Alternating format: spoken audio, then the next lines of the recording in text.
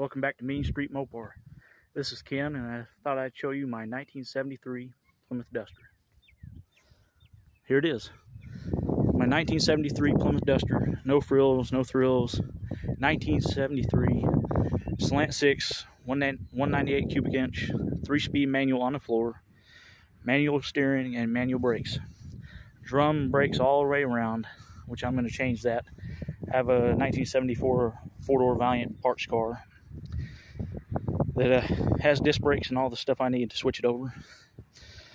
And this will be a future project on the channel. I had hoped to have it running years ago. I bought it 7 years ago, and life happens. And it got put on the back burner, so here it sits. Like I said, it was originally a 198 cubic inch slant 6, 3-speed manual on the floor, manual brakes, manual steering, manual drums, by the way, and basic Plymouth green, of course. They paint a lot of cars this color, you know. And let's see, when was the last time it was tagged? Let's see, 1990, yeah. So it's been off the road 34 years. And the stories this car could tell, I'm sure. It's a mostly solid car for being, what, 50 years old? Yeah, 50 years old. It's 51 this year, yeah. It's a 50-year-old car, relatively solid. Interior is nothing to speak of, but here it is. As you can see, interior shot.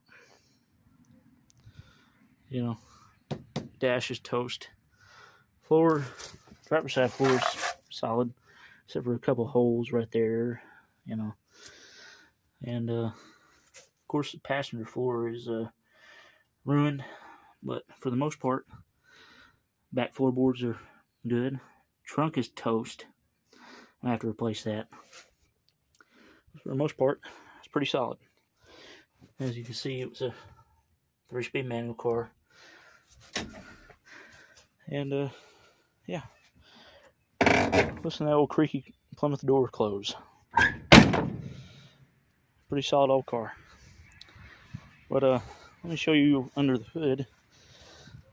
Which, there ain't nothing under the hood right now. But I'm going to change the K member to a V8 K member. Might keep the slant 6 torsion bars. I don't know. Switch over to a more modern master cylinder for the manual brakes. Of course, keep the manual steering box.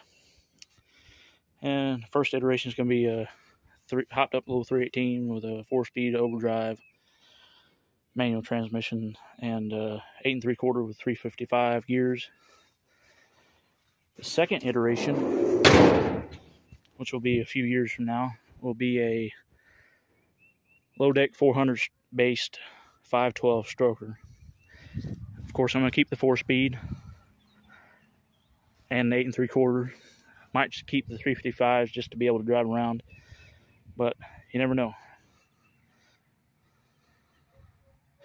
Thanks for joining me here on Main Street Mopar. This is my 1973 Plymouth Duster. Y'all have a good one.